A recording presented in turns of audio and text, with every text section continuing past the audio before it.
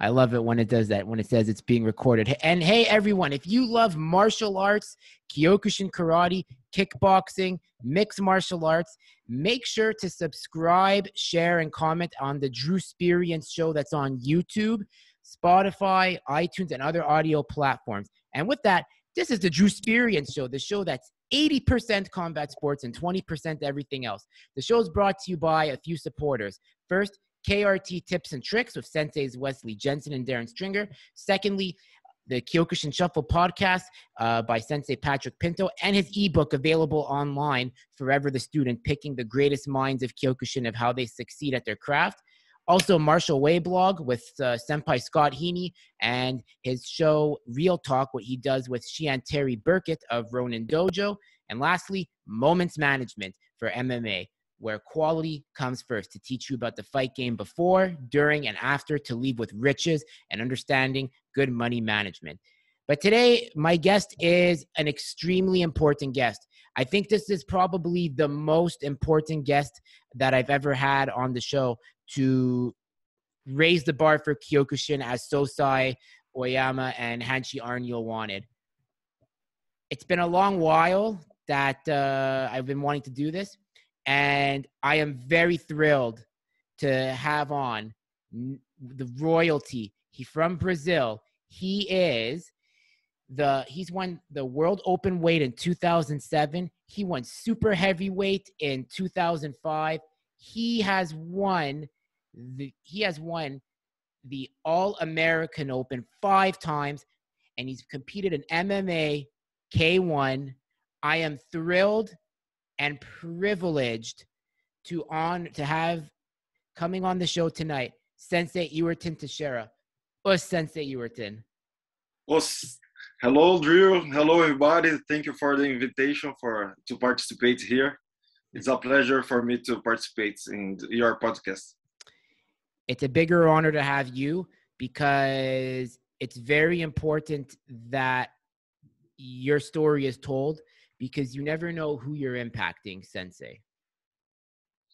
Yes, I can see that sometimes I receive a lot of message from all around the world, and sometimes I don't realize like you said, the impact I make in people.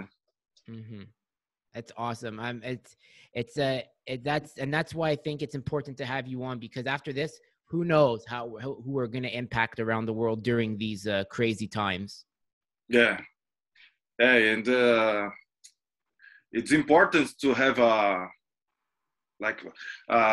sports has this power to make impacting people.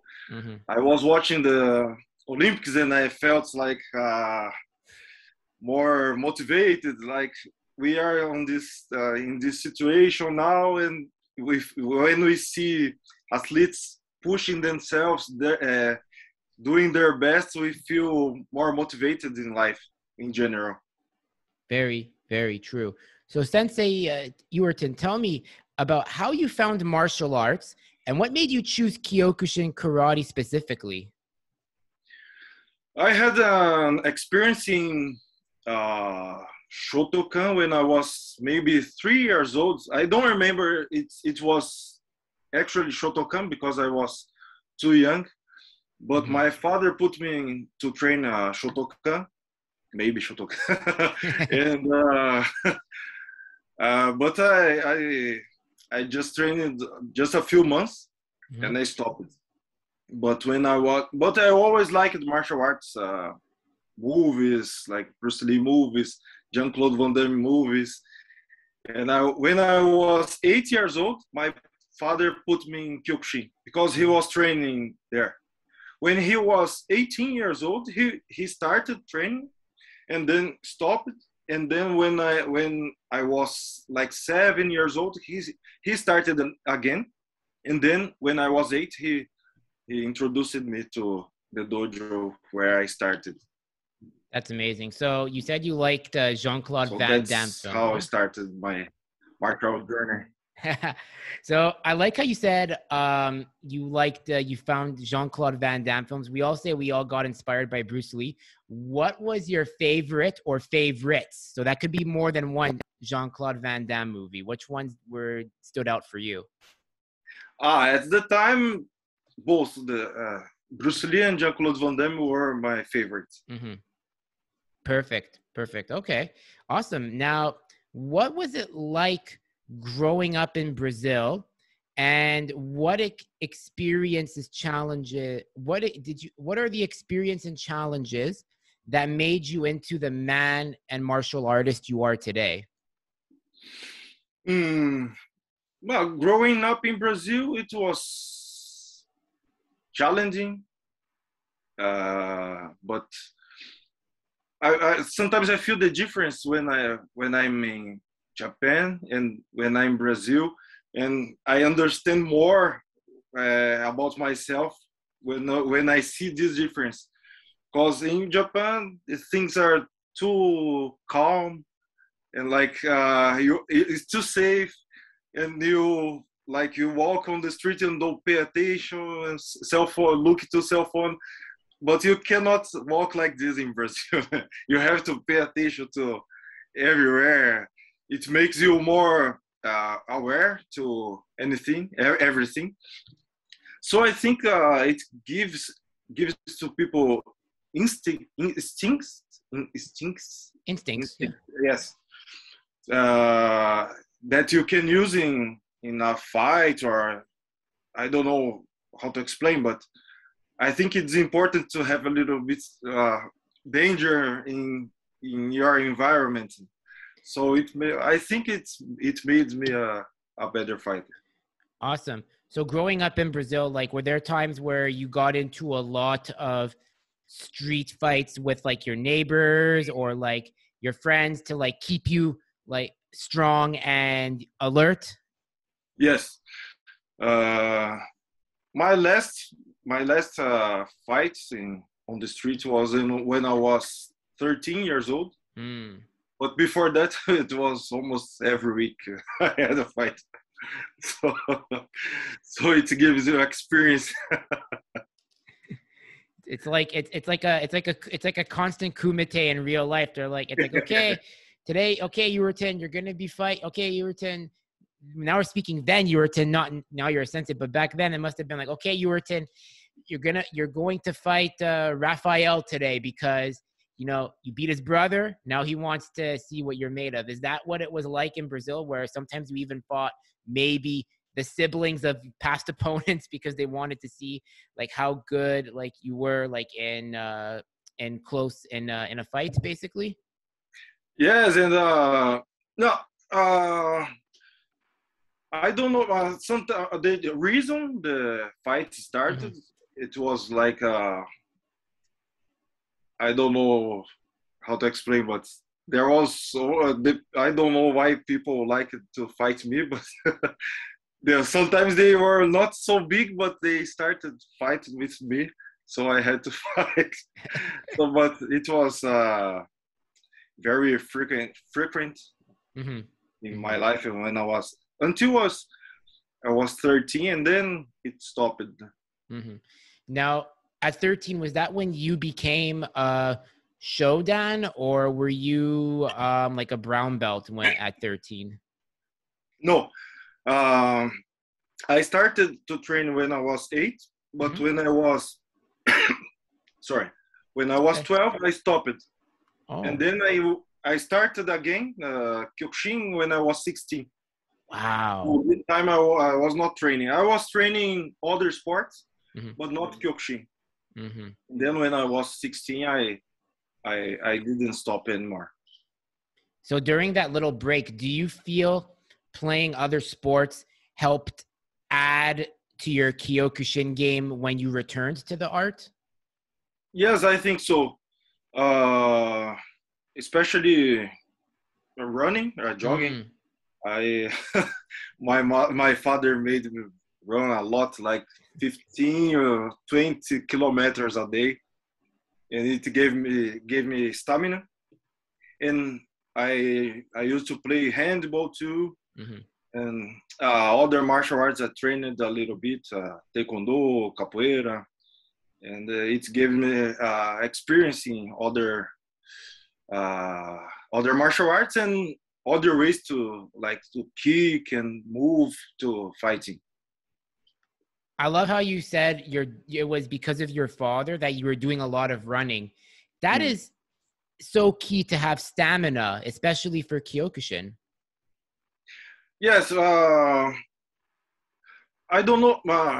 It helped me a lot, but when I started to study about training, there are some things we can make different because in karate we will not like we don't need to run like 15 kilometers, 20 kilometers to have stamina in the fight, because the way we use the stamina the way we move, the muscles we use in karate are different. But I think maybe the mentality, it helped me a lot, because we are tired when you are running tired, and you can't you want to give up but you can't. Maybe this not the exercise itself, but the mentality you develop in the exercise, that helped me in karate. That's amazing. Amazing. So you come back at 16 years old and you're very serious. So what was it? When did you realize that you could take this very far? When I realized, when I was like 18 years old, I fought the South American tournament to qualify to the World Tournaments in 2001, World Weight Category tournament. And then when I conquered this, I don't know, I forgot the word. when I conquered this, the right to fight in this tournament, and then I realized, when I was just 19 years old, so I thought I could make big things in Kyokushin. That's amazing. Now, what was in this period? This is the goal. This is okay. So Kyokushin had its golden era was in the 80s with Shian Fiho, and then with K1 with Andy Hoog and amongst others. The late 90s come around, and now your generation's coming up. But there's also Glaube Feitosa. Can you tell me what was it like to be like side by side with someone like Glaube and then Shian Fiho? What was and any others that stood out to you that you helped made an impact for you to compete? I feel very lucky because when I started when I was 16, 17, I was training every day with them, with Sensei Glaube, with Sensei Shihan, Ryuji Sobe, Fabiano Silva. We had a strong team in Brazil, and almost everybody trained in the dojo where I trained, in Liberdade Dojo. So I felt for me it was very lucky. I felt very lucky. And then they brought the Liberdade Dojo brought Sergio da Costa and Eduardo Tanaka. So we had a strong team when I was just beginning my journey. So for me, it was very, very, very good, very lucky. That's amazing timing when you come back in and you have all these guys you get to train with. So all the knowledge you get. And okay, so I have to ask this because every Kyokushin practitioner or real Kyokushin who knows Glaube Feitosa, how quick was that question mark kick? Yeah, it was like it was quick, but it was more like tricky. You can't block this Brazilian kick. Like your guard is up, but you go, your guards goes down. You like, I don't know how to explain, but It's okay. he had the way he moved Hmm. his knee. Hmm. It looked like a middle kick, and then it turns to a high kick. So it was very tricky. That's And, amazing. usually he kicked your your rib first, Hmm. and then you felt a little bit painful here on the rib, and then he gave the Brazilian kick. That's amazing. And then what? And so 16 years old, at 18, so you're really starting to sharpen your skills. You're starting to really realize, as you said, this is when you started to compete. And can you tell me about the All American Open a bit? Because that's before I go into my next question about that. I want to know a bit about the All American Open. Is that what is that tournament for exactly? Yes, All American Open. When I participated first time in All American, I Hmm. was 19 years old. It was I fought in the same year. I fought in my first world tournament in 2001 in weight category. I I was maybe I ended in eighth place, Hmm. so I was a little bit disappointed. And then I fought in Brazil in August in All Brazil tournament, and I was second place, but I was more disappointed. And then in September, it happens the September 11th, Mm-hmm. Hmm. the attack. Yeah. So many people, I was not supposed to fight in All America. So, but many people from the Brazilian team, they gave up because of this attack. Hmm. So I entered in the team to like do you wanna go? Okay, I wanna go like this. And then I ended in first place. It was Wow. for me. It was I consider the most important tournament for me. It was this one because it gave me more. I was almost giving up. I was having a I was disappointed, like I said, and then this tournament gave me more uh, motivation to continue. Mm. That's amazing. So you have won the All American Open 5 times, and that out of all the 5 times, that one is the most significant for you. The 2001, that's like the most important one for you. Yes, Okay. even though I fought like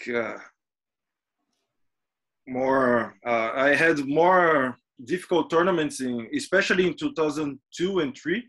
Mm-hmm. Of 2002, I made the final with Lecce, and 2003 with Ospov. Mm-hmm. But for me, because of this, the impact the All American 2000 gave to my career, I consider it was the most important for me.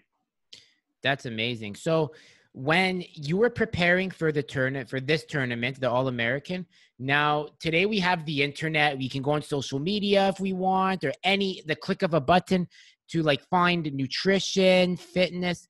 What was your training regimen for the All Americans, for the All Open? Yeah, all I butchered the All American Open.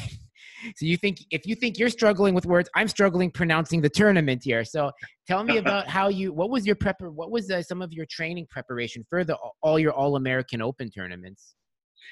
My preparation for all tournaments I participated was very similar. At the time, I was Uchideshi in Liberdade Dojo, so I trained all day. Usually, I trained on Monday, Wednesday, Friday.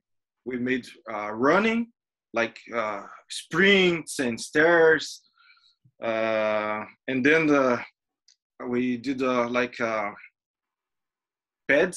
lot of pad work, Mm-hmm. and the classes, 2 classes a day, 2 Kihon a day, and Tuesdays I used to train chip training. Do you know the tube training? Chip training? Like what? They Like they pronounce they say tube training, but I don't know how to explain. You put the like I forgot the word for elastic, like elastic.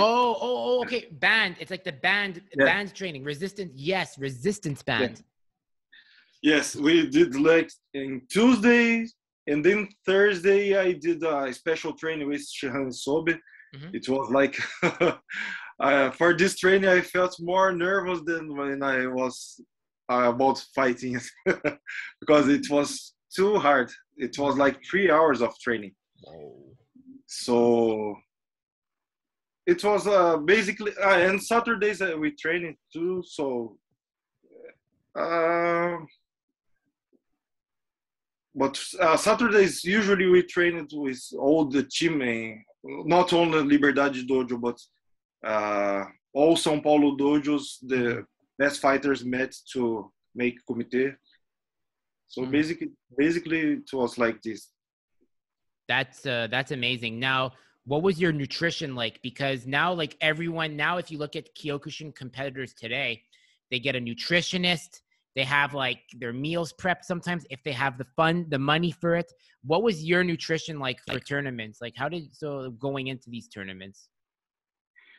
It's if you know the old school karate, you know the nutrition is like you should eat as much as you can. Like she has used to push a lot to eat a lot. Of course, we choose good quality meat, Hmm. no good quality meals, but Hmm. it was like uh, not very. I don't know how to explain, but you should eat a lot like this. Eat as much as you can, like like this. So we don't have. I didn't have a nutritionist. Hmm. Nutritionist. That's understandable, but still, but at the end of the day, I guess it was basically take their advice, put it into your training, and then see where it goes. Is that what it was like for back then? Yes, yes. And then we. I don't know now, but before when at the time we went to when we went to restaurants with Shihans, we had to show how much we can eat, and it was like I always felt like I have to go to restaurants again, like this. And then we thought it was the correct way to Hmm. get strong, so we I tried to reproduce that in daily life too. I push myself to eat a lot, but when we start to study, we see like it was not the best way to get strong, but Hmm. it was the mentality we had at the Hmm. time. That's amazing. And did you have a favorite? So, when you talk to fighters, they always have like a specific meal they'll eat. Like some are the word is ritualistic. They need to have their rituals. Like sometimes, like they'll have their coach wrap the bandages around their hands specifically. Did you have like a meal ritual, like a specific meal you always had to eat before fighting? No, no, because in international tournaments we can't choose like if you fight in Japan we receive obento in world tournaments, Hmm. so it's same to all athletes and all American.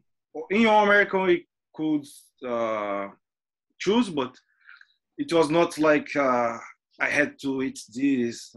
No, for me it was okay. Okay, that's good. That's awesome.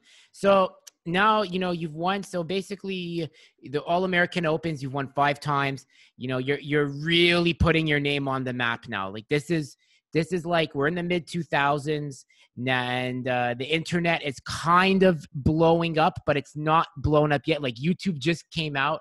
So you won the world weight category tournament at super heavyweight in 2005 and the World Open in 2007. What were your emotions after winning the two most prestigious titles in Kyokushin Karate? And Yeah, just like, let's start with that. It's a two-parter question, this one. Yes, when I won the world tournament in my weight category, it was like one step for the world tournament, the World Open tournament. At the time, I faced Lecce for the second time. I fought him in 2002 and then in 2005 again. And he was like, in this tournament, he was knocking everybody out in his side of the draw. And I was like winning by points in the other side. I had I won one fight by KO, but the other it was by points. And then when we met in the final, it was like my opportunity to. I couldn't let this opportunity escape. I had to take this tournament because for me it was one step to win the world tournament in 2007. So we had a fight that many people even now enjoy to watch. I think Lecce is a very nice guy. I love this guy. And for me it was a very important title and a big step for preparate me to the world tournament in 2007. And then in 2007, I was expecting to meet him again in the final. I thought he was going to final, but he lost to Ilya Karpenko, by Joda Moshgiri. And then I met other great guy in the final, Jan Sukup. We became very good friends. Even now, sometimes we talk. And for me, it was making a dream come true.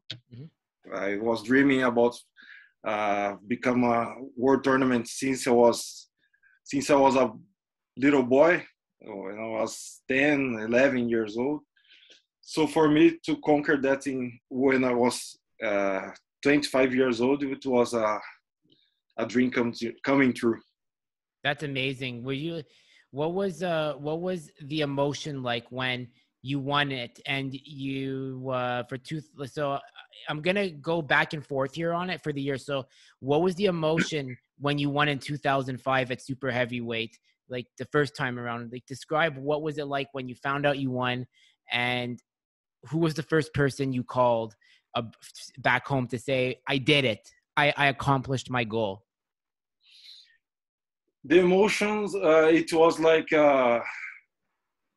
it's funny, but when the tournament, when the first 2 days after the tournaments, I always feel relief. I always feel like I worked a lot and everything went like I planned, or like it ended good. So I felt relief. And then in the third day, I start to feel like very proud and happy. But first 2 days, I feel relieved, and I take care of the injuries. But I don't remember if I called somebody, but I think maybe my parents, but I don't know. In 2007, my parents were there. Wow. Yeah. But 2005, no. Maybe I called them, but I don't remember. It's okay. It's okay. And the tournaments were always held now they have one in New York. Were they both held in New York, these ones, or were they held in another, does it change every year where they put these kinds of tournaments? No, the World Tournament is always in Japan, and the All American always in New York. So I went to New York only for All American tournaments. Interesting. Okay, I just want to make sure that I understand how it works. But the World Tournament, wow! So you fought Lecce, and then you fought Jan Sukup, and the preparation you had, as you said, you were doing your program, but did you have other preparation? mentally? Like, were you like taught? Did you have like say like a coach or a teammate that would make sure that you're disciplined, you do your routine to make sure you're always prepared? No, I didn't at the time. I didn't have contact with this kind of tools like Mm-hmm. mental training, mental coaching. I started to learn about that after when my career finished. I like discovered this. I didn't Mm. know about anything about. Uh, I used to read a lot of books Mm-hmm. about, but not about mental training, but uh, samurai and Mm-hmm. stuff like that. So this kind of mentality helped me in the fights. But if I had a contact, if I knew before about the mental training, I think it would be good for me. It's amazing. That's amazing. So you said you read a lot of book. You said you read books about samurai, which Mhm. I mean everybody loves in Kyokushin. And okay, so this is what I want. This is something I have to ask because our era, we grew up. We had a lot of anime. Like we had Street Fighter, we had Dragon Ball Z, Rurouni Kenshin, amongst other fighting animes. Were there any that like you like grew up on that like how that kept you like motivated in Kyokushin? Yes, I like to watch Dragon Ball. Nice. Yeah. Since I was like 16, Uh-huh. I before I go to my training, I watched Dragon Ball, and then I think maybe I trained better because I watched that. Awesome. Awesome. That's amazing. So that yeah, and oh, we also had the video games too. There was Street Fighter, there was Tekken. Did you have and those and if you played fighting video games, did you have a specific fighter or were there fighters that you like to choose because you knew you could dominate with them in the video games? I was not good player, Hmm. but when I like it in Street Fighter, I like it to choose Ryu and Sagat, Hmm. and in Tekken, I like to choose I forgot the name of the characters, but Jin Kazama. Yeah, Yes. but I was not. In Tekken, I was so, but in Street Fighter, my brothers always destroyed me. So Tekken is a very hard fighting game. It's not like Street Fighter. There's more strategy that's needed for Tekken. So I mhm. I know exactly where you're coming from on that. But those are good choices of fighters. And funny fact is, Jin trains in Kyokushin. If you remember Tekken 4 is probably the best one in the whole series because Mhm. you find out Jin trains in Kyokushin and he does the P9 and like some of the one of the katas when you win fights with them. So it's just if you play Tekken 4, I'm sure you remember seeing those katas and those moves. Yes, yeah, I remember. Awesome. So you now 2007. So for between 2005 and 2007, you're on the top of the world. You've become the so in 2005 for your weight category you become the super heavyweight champion, but then you win it in 2007, the whole thing. What was the impact you felt that you had on Brazil Kyokushin? Do you feel these wins helped elevate Kyokushin for Brazil? Yes, I think so because we came from like history of Mm-hmm. fighters, good fighters like Ademir da Costa, then Shihan Francisco Filho, Ceci Glaube, Feitosa, and Mm-hmm. then I continued that. So it was important to uh, keep the fighters motivated, keep the not only the athletes but Mm-hmm. the students motivated. So I think my titles helped to achieve that.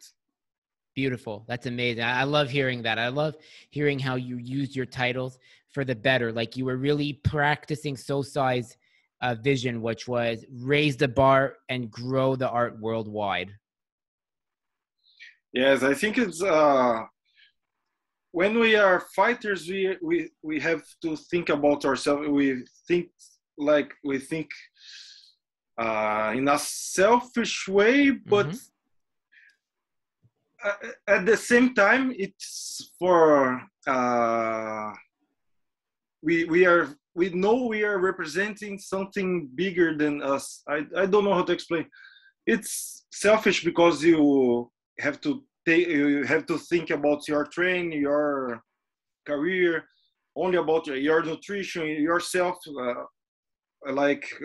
Most of the time in a day, you don't meet friends, you don't meet family. But I at the but I forgot. Okay. I'm forgetting the word. That's But okay. you know you are representing something bigger and you are doing something important, not only for you, but for who are watching you, and who are training with you. So I think it's interesting. Awesome. So now 2007 is ending and you decide to get into to K1 and then eventually MMA. So this is like now you're trying a new venture. How hard was that transition to K1 and MMA for you? Yes, K1. I received the invitation after the. Actually, I received this invitation in 2003 after my world tournament when I finished in third place. K1 wanted to hire me, but I wanted to win the world tournament first and then go to K1. And then I received again this invitation, and then I entered in K1. It was for people who watch like stand-up fighting, it looks very similar, but for me it was very, very different. The stance, the size of your stance. I like in Kyokushin, I like to make a big stance, and then in kickboxing, the stance is not so big. The distance between the opponents to punch, to kick, the way you punch, the way you kick, it's all different. The way you block. So for me, it was really difficult. But my mistake, it was because I couldn't connect what I had already to what I was going to do. I couldn't connect my Kyokushin to fight kickboxing. I learned how to connect this knowledge I had to kickboxing in Holland when I spent 2 months training there in 2010 with André Manard. And so finally I could improve my kickboxing because I could find the connection between the Kyokushin and kickboxing. Because Dutch kickboxing, their origins are Kyokushin. So I could finally understand and make this connection. The training I had in Japan was good. It was very good. I had trainers like Mauricio da Silva, Jason Vemu, Fai, and they used to train top fighters like Francisco Filho, Glauber Feitosa, Ray Sefo. So the training was very good, but I was not finding the connection. What I had to what I had to do in kickboxing. So when I went to Holland, I could finally understand this, make this connection. It was very interesting. That's amazing. And then you went into MMA eventually. So how did that happen? And what was it like going from Kyokushin then to K1 now to like a completely different beast? What was that like? Yes, MMA, it was Very difficult because when we have to learn something completely new, like I never had training grappling in my life, and we start with 30 years old. So it was not very easy to do. So, but I think if I had a lot of injuries when I started MMA. So, and when I completed 30 years old, it was like my body didn't recover from training like before. When I trained one day, and then next day it was like a big sacrifice to train again. And so it was MMA. The transition from MMA for me was very difficult because of injuries, because I didn't have my body didn't recover so quickly. So it was, and then jiu-jitsu techniques, grappling techniques. It was really difficult. Totally understand. And it's like, so it's like, it's definitely a new, it's a new challenge. And at least, hey, you fought, you made it. And I mean, that says something more than everyone says, because a lot of people say, I bet I could be a fighter, but they don't know what it takes. And you were able to get in there. And, you know, what was it like to get the call to say, hey, Ewerton, can you fight for Bellator MMA? What was that feeling like? It was really, I felt like finally I'm fighting again in high level, in a different sport, but in high level again. So I felt more motivated to train and to fight again. But it was a little bit short career because I fought only once. And then because at the time I was in a team in Brazil named Corinthians. Actually, they are a soccer team. One of the main soccer teams in Brazil. And they have a division that take care of MMA fighters. And they do a lot of exams in the fighters. And then they found something weird in my heart exam. So I had to I stopped to train for 3 months. And then I discovered arthrosis in my toe, I forgot when. Take your time. It's My okay. foot. Oh, Not okay. foot. Ankle? Yes. Arthrosis in my ankle, so I can't. If I kick with my right foot, I feel like I can't walk in 2 weeks. I can't walk. Like it's I can't kick anymore with my right foot. I think something similar happened to Pete.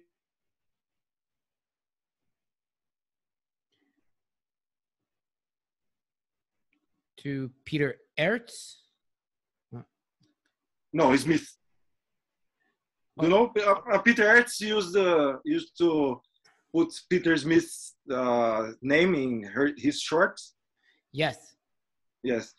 So I think same happened to him. That's why he retired very early.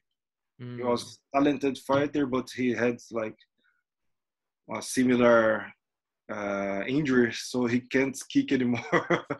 He couldn't kick anymore, so he retired. Yeah, for me it was like I think I could have done more in MMA, but many things happened, so I couldn't train anymore. so I stopped it. You know what? At the end of the day, you still got there, and that's something that you should be very proud of, no matter what, because not many people can make it to the level you did. Whether it's for Kyokushin, MMA, K1, it's basically like unheard of, you know, and that's something you should always be proud of, no matter what. Like you can't let anyone ever say anything. You've done it, you know. So that's something I just want to say. I really have to say, like, it's you've accomplished so much, so you deserve to do whatever you wanted to do next. Yeah, but we are for fighters. We always think we should have done more, or we can do more. Like always, Oh, my hey. daughter. Hello. How do I say hello in Portuguese? Hi. Hello. How are you? How are you? I'm good. How about you? Como é que fala, Gigi? How are you? How are you? Não, você. I'm great. How about you? I'm great. I'm great. She's so cute. How old is she? She's 3 years old.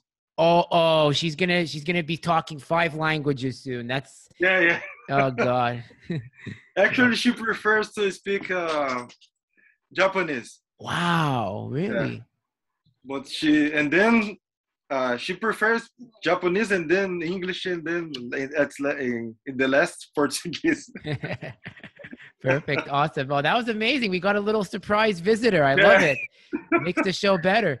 So now that you've done what you have to do, yeah, she could come in. Don't worry. She wants her 5 minutes of fame. Don't worry. You know, we'll, Okay. if it makes her happy. So Sensei Ewerton, tell me, what is it now since you've like, you're not competing? What is a typical day like for you usually? I wake up in the morning and then I do my training. Mm-hmm. I go to the park and run, body weight exercise, kickboxing, karate training, Mm-hmm. and then come back to my home. Mm-hmm. And then work in Mm-hmm. computer. Afternoons after the work, I do my yoga. I like yoga. I need yoga because of, if I don't do I feel pain in my body because of the injuries. And then stay with my family. Nice. In the night. So it's my typical daily routine. Nice. That's amazing, man. Like that's a nice way to keep busy. You're still doing it, especially the yoga. Is it regular yoga or is it like hot yoga that you have to do for you? No, hatha yoga. Okay, good. Regular. It's the best one. It's good. Yes. It's amazing. So what are your plans for the future? And would you like to teach martial arts in the future and maybe have your own academy with everything once everything falls into place? Yes, I have some plans, and one of them is to find a way to teach martial arts, karate, Mm-hmm. and kickboxing. I have to develop and think more about this plan, how I'm gonna do that. But I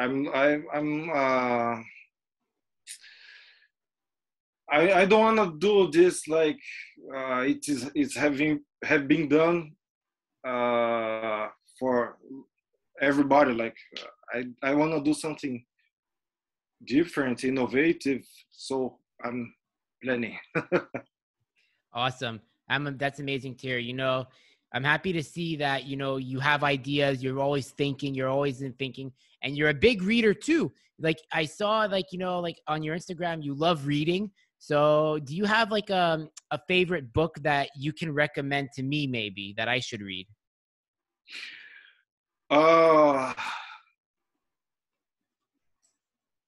I love the book. It's not about martial arts, but I love the book name. It's The Culture Map. The Counter I forgot the name. Yes, The Culture Map. I forgot the name of the writer. Mm-hmm. It's a woman. And then she explains the differences between the cultures in the world. Like, it's not only learn a new language, you have to understand why they do something, why they talk like this or like why they talk differently, their behavior, and she explains very very deep in this kind of subject. Mm-hmm. I started to understand more. Mm-hmm. Oh, it kind of cut out there, so I'm gonna have to. You'll have to tell me what. Let's wait for it to come back. Yes, Oh. and then she goes deep in these differences between the cultures, Mm-hmm. and I could even understand better my wife because she's Japanese.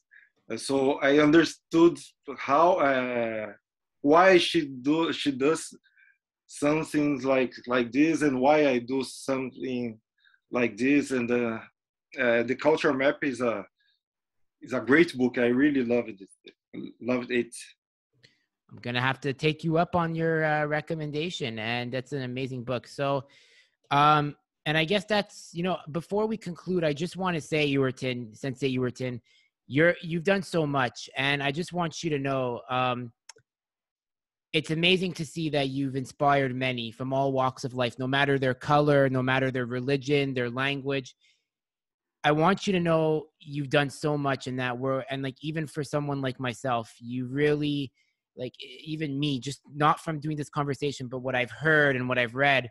So I want you to know you should be very proud of everything you've accomplished, and you're only getting better. This is just the beginning. So continue doing what you're doing, because you have so much more to give, not only in martial arts, but in other areas of life. Thank you very much. I will continue to do my best in everything I start. I start or what I do. Awesome. So, Sensei, where can people connect with you if they ever want to, like, like on social media? What pages do you have? So let's just like lay them all out, and then that way and then so people can like your following blows up. I'm more active in Instagram, Mm-hmm. Ewerton.teixeira.official. Mm-hmm. But I have my page in Facebook, Ewerton Teixeira, my YouTube channel, Ewerton Teixeira, but I'm about to launch YouTube in English too. So Nice. I have to study more. I have to learn more English, but I'm about to start this YouTube channel in English. Maybe I think in September I can launch, Mm-hmm. and then yeah, I have my blog, but I have been having many problems in my blog, but you can read my articles there. I installed a plugin that can translate to English, so these are my channels. Awesome. Well, once again, I really want to say thank you for doing this. It was such an honor and pleasure. I hope you had a fun time doing this as much as I did. And if you ever want to come on again when you have big news to share, the door is always open for you. Thank you very much. Thank you for our invitation. It was really fun for me too. And okay, when I have big news, I I send you a message in Instagram, and we do it again. Sounds good. All right, guys. So make sure to follow Sensei Ewerton on all social media. This guy is royalty, and he's done so much, and he's got more to offer. And this show's about him. I said to subscribe to find if you want to listen to my show. But guys, let's give Sensei Ewerton the maximum amount of love he deserves for everything he's done for Kyokushin. Thank you very much. Thank you.